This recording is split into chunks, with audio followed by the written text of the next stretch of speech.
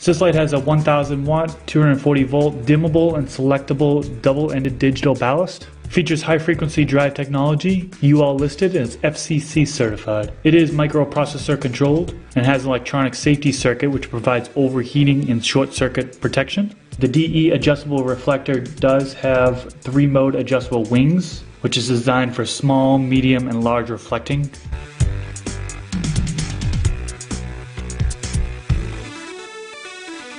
It includes a Super HPS Plus high power double-ended HPS bulb, and this provides 35% more available energy than your typical high pressure sodium lamp.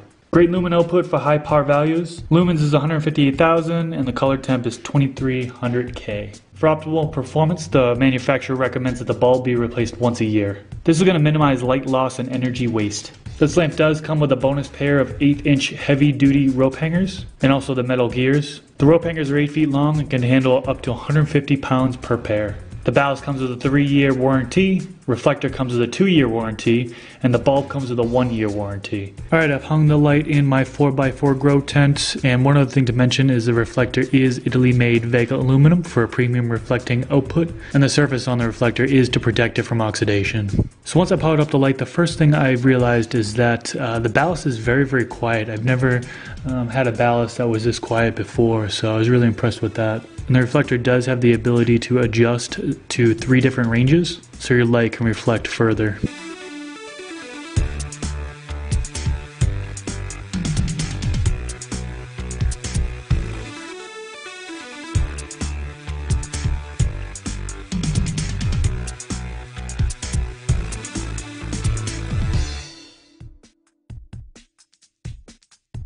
For demonstration purposes, I've placed 2 of these lights in my 4x4 tent because I wanted to show you the actual networking that you can do with these lights.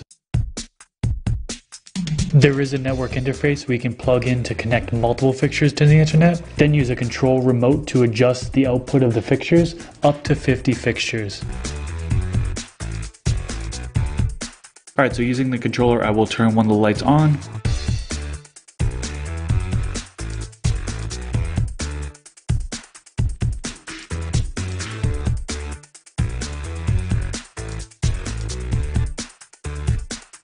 The watts can be adjusted directly through the controller. So here I'll show you some of the different brightnesses.